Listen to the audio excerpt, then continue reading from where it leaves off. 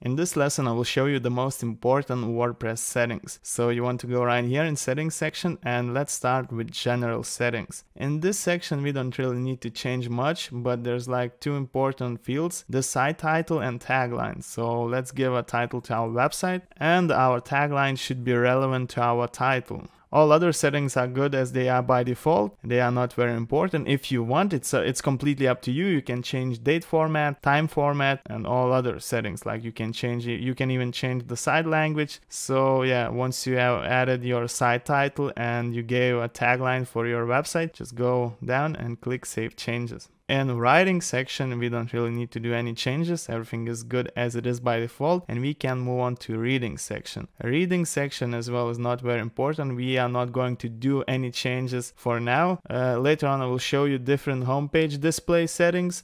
So what is the difference between your latest posts option and the static page option. But for now, we can leave it as it is. We don't really need to change anything, and we can move on to discussion section. And discussion section is actually everything about comments. So I know it might look confusing because there's like a lot of different settings, but actually you can leave it as it is by default. You don't really need to do any changes unless you can check this section. So only logged in and registered users will be able to leave comments. And I would say the most important section is this comment blocking. Eventually you will start getting spammy comments. These comments are going to be shown right here in comment section, and yeah, you'll have to delete them, but you can add these comments to block list. Usually when user or bot leaves a comment, there's always added such information as name, URL, email address, and IP address. So if you find any spammy comments, just add IP addresses right here, one IP address or email address per line, and just click save. So right here in discussion settings, this section block list, I would say, is the most important one. We can go to media settings, and in media settings everything is good as it is by default, and we can move on to permalink settings. So this section is the most important of all settings because by default it's set to plain and it doesn't do any help for our search engine optimization.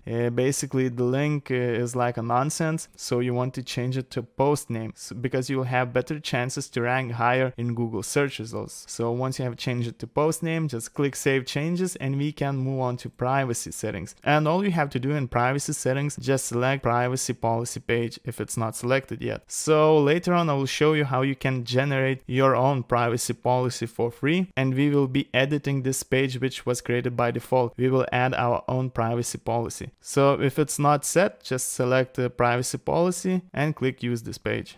In Lightspeed cache settings, we are not going to change anything because everything is good by default. And as I mentioned you before, this Lightspeed cache plugin will help our website to load a little bit faster for our users. So yeah, these are the most important settings which you should pay attention when you are creating your WordPress website. Basically, there are only two very important settings. The first one is a couple of fields in general section, and the second one is the most important one, is permalink settings.